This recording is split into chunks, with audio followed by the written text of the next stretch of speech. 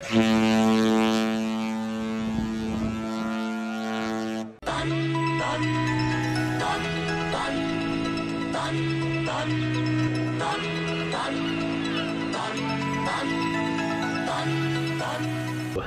and welcome back to Funnelheads, and today we have a room tour or cabin tour, stateroom tour, whatever you want to call it.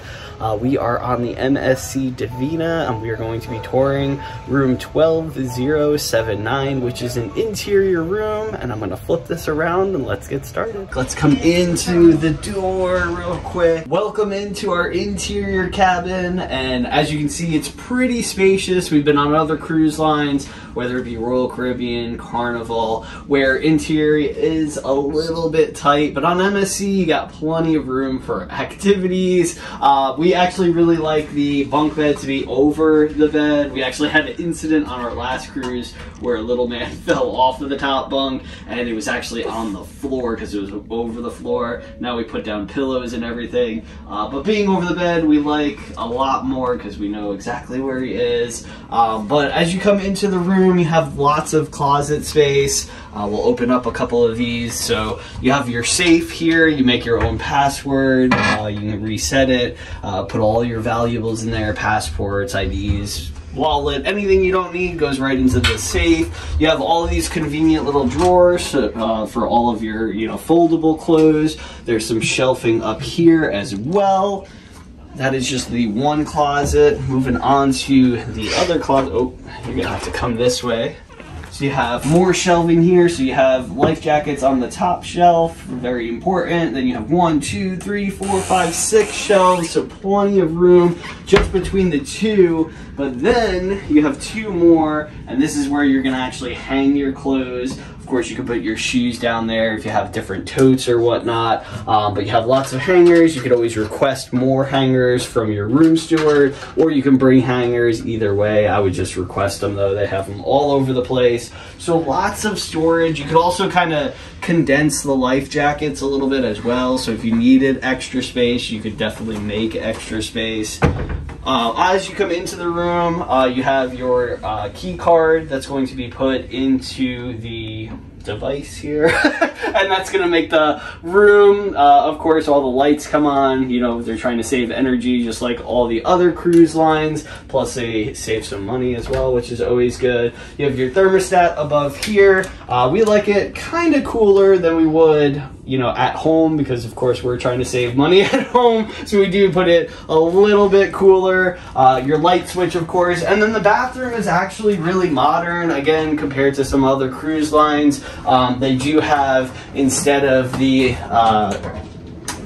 what is it called, the shower curtain, you actually have this alien looking contraption that opens and closes. So a lot of people do prefer this setup a little bit more than the shower curtain, because the shower curtain kind of sticks to you, it feels weird. So there's that. You also have your soaps, your body wash, and your shampoo. So if you didn't bring those, they have that provided. I know Michelle usually brings her shampoos, conditioners, all that, but I typically use what they have. Of course, your towels for the bathroom all folded nicely, your toilet, of course, and then just a couple more glass shelves here, your nice sink, which is actually deeper than some of the other cruise lines as well, and of course you need your bottle opener.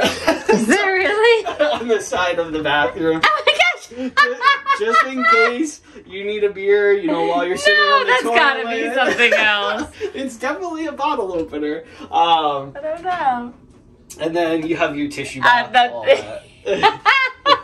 So that is the bathroom. As you can see, it's very modern. The colors are nice. If you get sand in here, it'll blend in quite a bit, but they clean it once a day. And well, yeah, it's a very nice, spacious bathroom compared to, again, some of the other cruise lines. Now coming into the room, you have a little sitting area, in case you need to do some work or whatnot. I'll probably be using this area for my laptop or whatnot, editing videos during the cruise while little man and Michelle will get ready. We are lived in just a little bit. We got actually 2 of our 3 suitcases so far.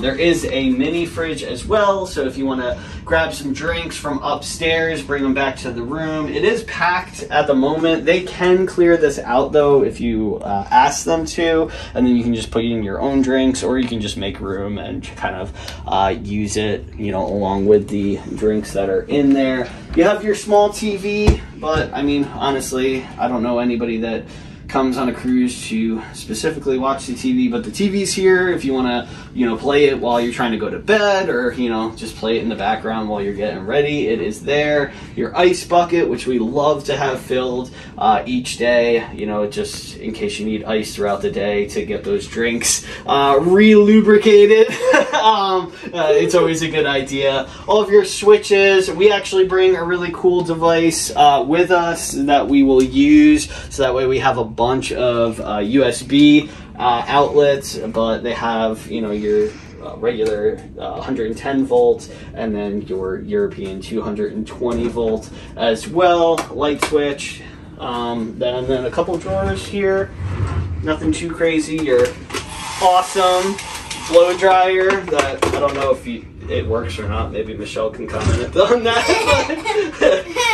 I bring my own. Yeah. You also have a little bit of shelving above the TV, so if you want to put like towels up here, fold them nice and neat, or really anything, I can go up there. There's a little bit of space behind the TV as well. And then we put all of our luggage underneath the bed, nice and neat. It's not there currently, but we will move it there shortly. Of course, your MSC branded towels that you'll need to bring to the pool or the beach. You have your nightstand on either side with 2 drawers on it apiece. Light switches behind the pillows. You have more light switches in case you want to read or whatnot. One person wants to read, one person wants to go to bed, and that is basically the room. So as you can see, again, it's pretty spacious in the middle part, which is nice. Like I said, you know, some of the other cruise lines or other rooms, you kind of have to like do this style, like in the front of the bed, the side of the bed, but there's plenty of room to get by. Now, whoever's sleeping on this side is going to have to be doing some caveman stuff to get out of the bed unless you scoot up. But other than that, that is their room. So if you have any questions in regards to interior room on the Divina, let us know in the comment section below, or if there's something that I didn't cover thoroughly enough, let me know and I'll explain it a little bit more. But hopefully we'll see you right back here in the next video, or on a cruise ship one day. Catch you later. Bye. Bye.